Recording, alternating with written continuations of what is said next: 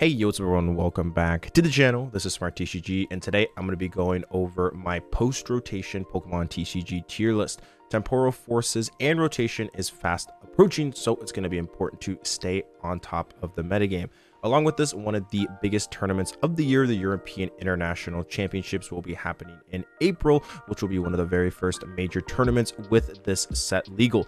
This set is now just legal in Japan, so we have been seeing some results trickling in from there, and that will be used also to influence a little bit of this tier list, along with also just my opinions in general. So with that being said, let's hop right into it. We're going to be going over first some of the brand new decks, because I know that's what many of you are looking to see exactly where they end up. And with that being said, if you enjoy the content, make sure to leave a like and subscribe. It's the best way to support me as a creator. Anyways, moving on, let's hop right into Mill. This is a deck that has been getting quite a bit of talk recently, and I think it's actually quite strong. Great Tusk's first attack discards the top card of your opponent's deck. However, if you used a ancient supporter card on your turn, you discard the top 4 cards, which is quite a lot.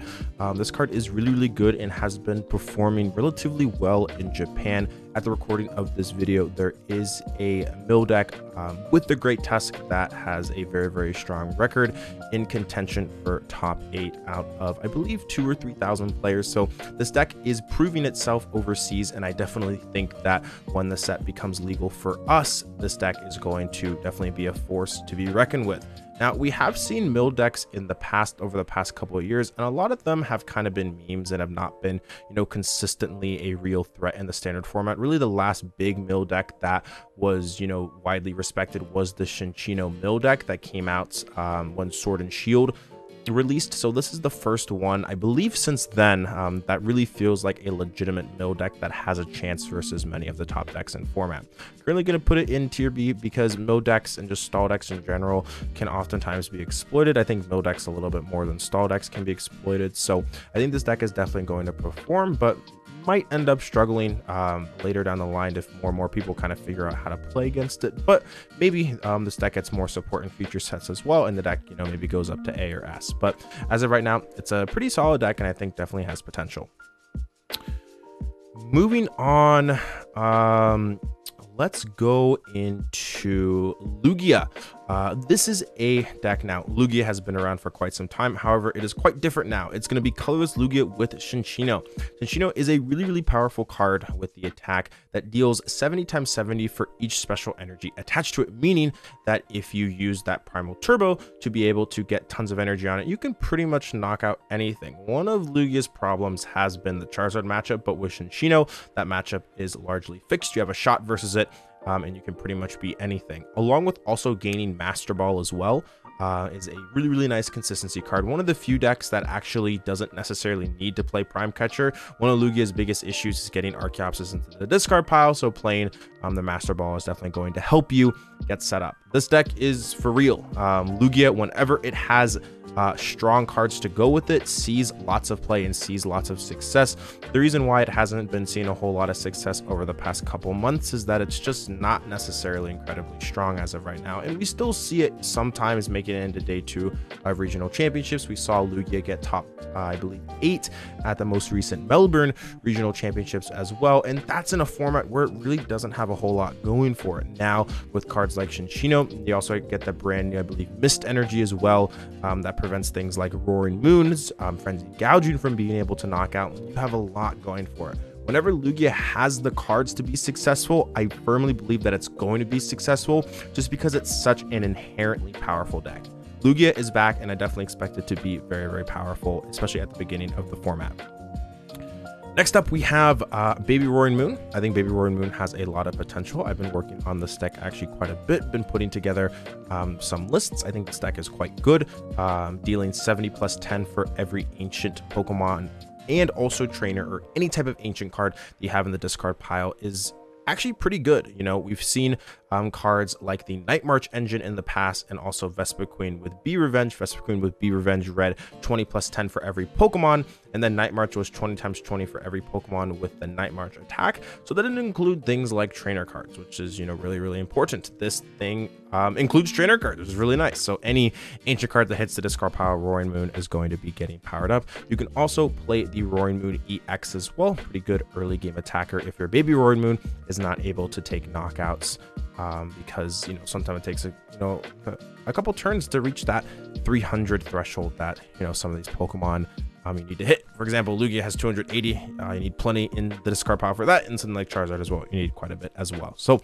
I think this deck has potential. The only thing that's going to hold it back is consistency, but when the deck sets up, it definitely can beat most things in the standard format. So overall, I think this has a lot of potential. I think this deck is legit for anyone that is, you know, kind of uncertain on it. I think this deck is for real. I think it's going to be really important to build the perfect list with this deck, obviously for every single deck, but I think that this deck specifically, I think a lot of unrefined lists are going to pop up at the beginning, and I think this is going to be one of those decks that potentially struggles at the very beginning, but as people kind of, you know, start to refine the list and really make this deck, which can be viewed as a little bit fragile, you know, work once they find that perfect list, I think this deck is going to see a lot of success.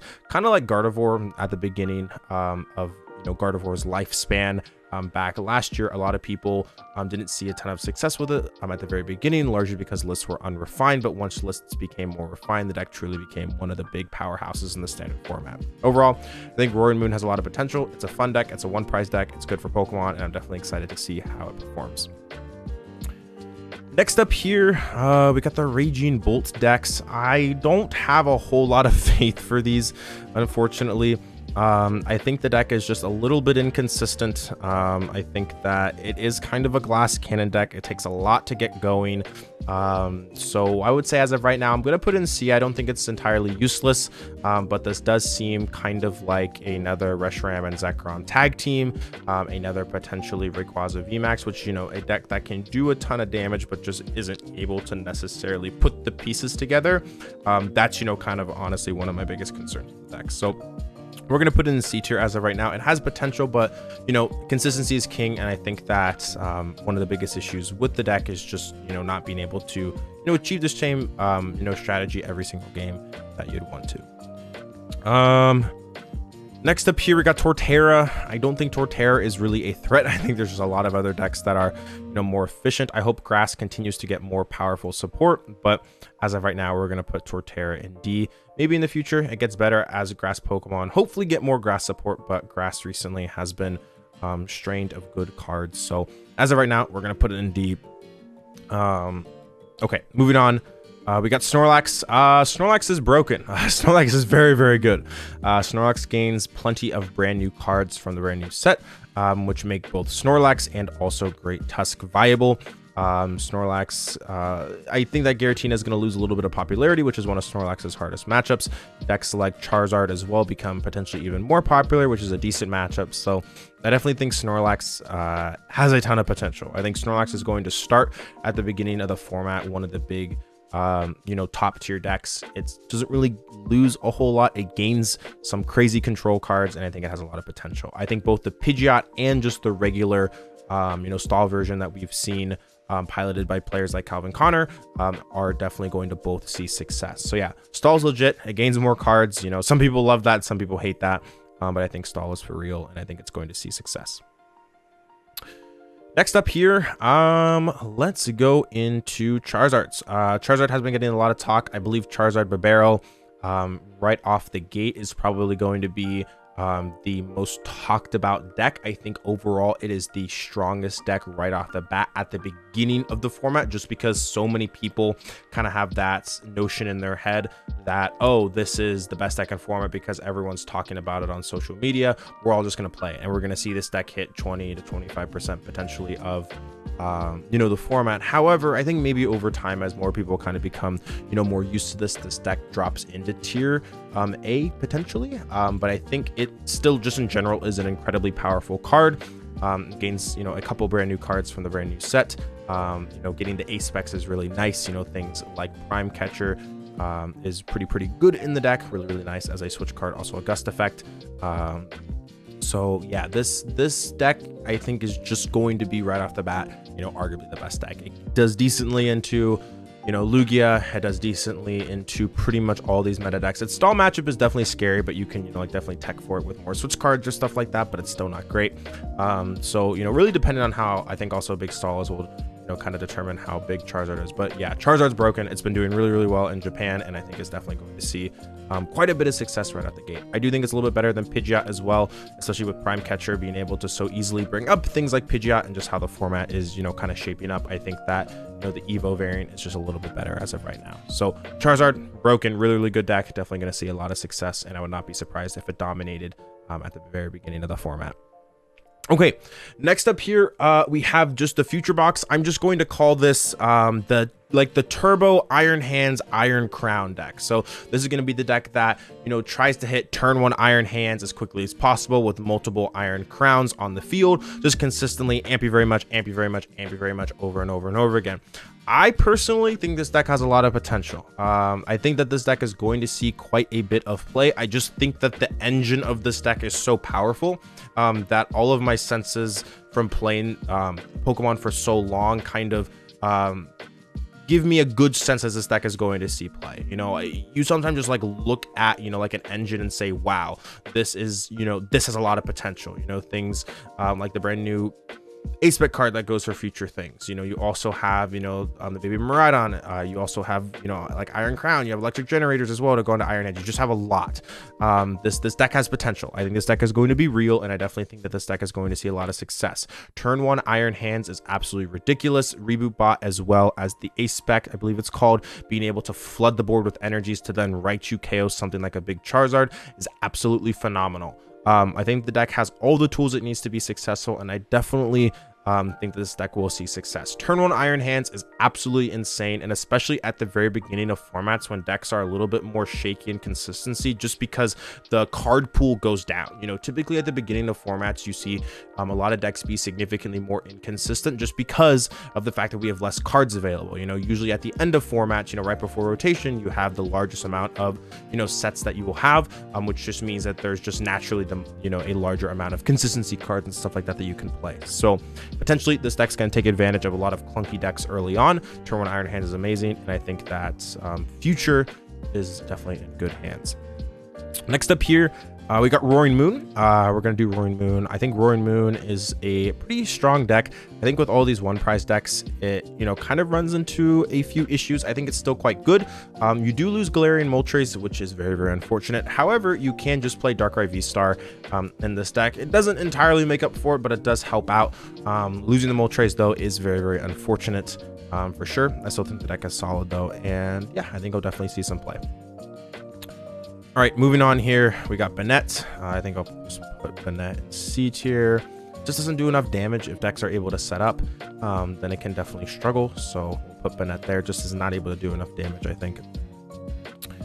Next up here, let's do Dialga. We're gonna put Dialga at top of tier C. Just the biggest problem is consistency. That's another thing. You have to get set up a bunch of Matangs. You have to get set up also a Dialga as well. With so many decks in the format that can so easily attack early game. Also things like Radiant Charizard hit very well into cards like Dialga. I think it's a fun deck. I think it has a lot of potential. You can pull off some crazy plays. But I think until someone finds the perfect list for it, which I don't know if that will be available at the very beginning of the format, especially at EUIC, I question whether or not this deck is actually going to see a whole lot of success. I think it inherently seems powerful.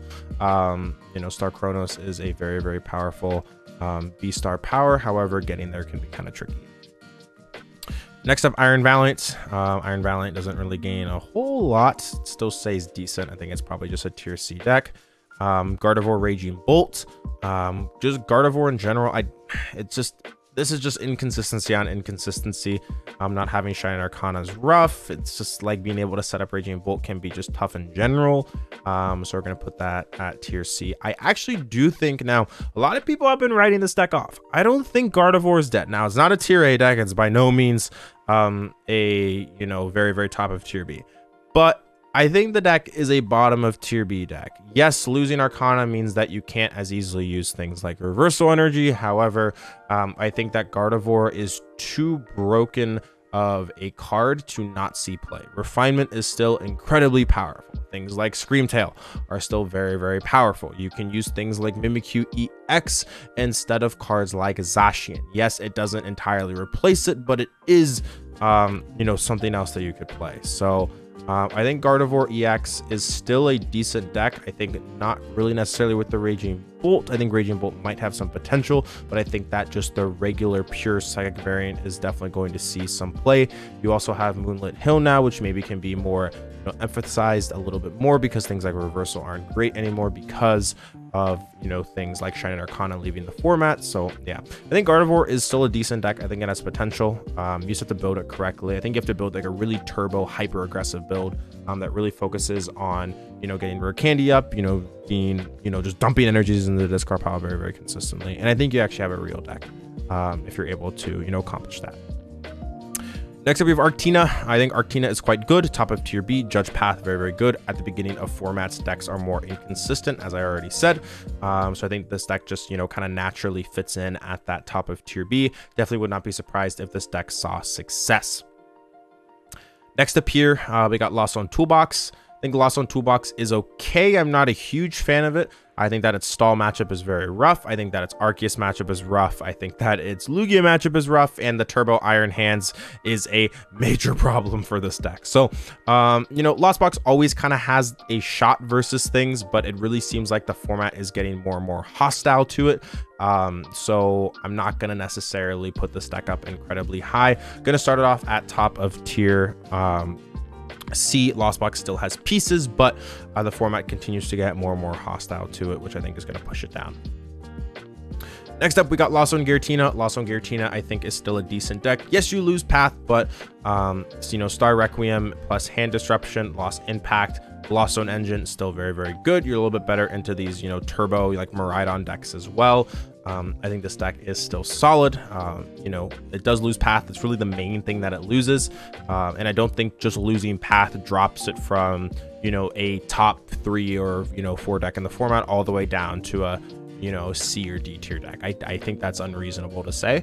I think that this deck, you know, is a solid tier B deck for sure. Moving on, Chen Pao. Chen Pao is really, really good. Does good into things like Charizard, does decent into things like Lugia. Doesn't really lose anything. I think that's one of the biggest things. It doesn't really lose any major cards. So I think that just Chen Pao naturally is going to definitely stay a very, very strong deck. It does lose one of its worst matchups in Mew, which is really, really important. Very nice for Chen Pao to lose that matchup, as that was one of Chen Pao's biggest problems. Just getting Judge Path in general was a big issue for Chen Pao. So really, really you know, good for Chen Pao. That Path is going to be leaving the format, and also, you know, for things like Lugia as well. I actually forgot to mention that Lugia doesn't have to worry about Path as well, which was one of Lugia's you know, biggest issues. So was, you know, like dealing with Path. So both these decks don't have to worry about Path. Definitely think they're going to be quite good. Miraidon, I think, is just kind of, I wouldn't say it's worse future box, but I think with all these other one prize decks that are becoming, you know, big, that can one shot, you know, things like Roaring Moon that have already been seeing success, I think that it's probably going to drop down. I don't know why it says Regieleki here, but just like Turbo Miraidon in general, you know, losing Flaffy is unfortunate. You know, that's one of the rough things. Losing Flaffy is unfortunate. So, and I think that's really, really going to hurt the deck. It makes it a lot more high rolling, meaning that if you know, don't high roll into double energy off generators, and your deck really just kind of falls apart because you don't have Flaffy to kind of make up for that, you know, towards the middle and late game when you don't get the double, or like once you have to Raichu or stuff like that, and like your energies, you know, kind of get depleted, you can't really replenish them in any way. So yeah. Next up, we got just Charizard, Pidgeot. I think Charizard Pidgeot is still good. I think Barbarrel is significantly better though as of right now. So we're gonna put that at top of tier B. And then Goldango. Goldango is still a cool deck. Doesn't really lose a ton. Goldango drawing cards is good. Palkia good. Just got second at a currently standard format regional and doesn't really lose a whole lot as of right now. Got second at Dortmund, but you know, I think that Goldango will definitely see some play for sure. Anyways, that is going to do it for my tier list as of right now. Let me know if you agree. Let me know if you disagree. Let me know if you think I should, you know, switch something up or I'm forgetting something. But anyways, Let me know what you think. First off, shout outs to Zapdos TCG as well for making this tier list. I appreciate it. Thank you so much. I'll make sure to put their link in the description as well for taking the time to make this template. But anyways, thank you so much for all the support as always. This is Smart TCG, and I'll speak with you again soon. Peace out.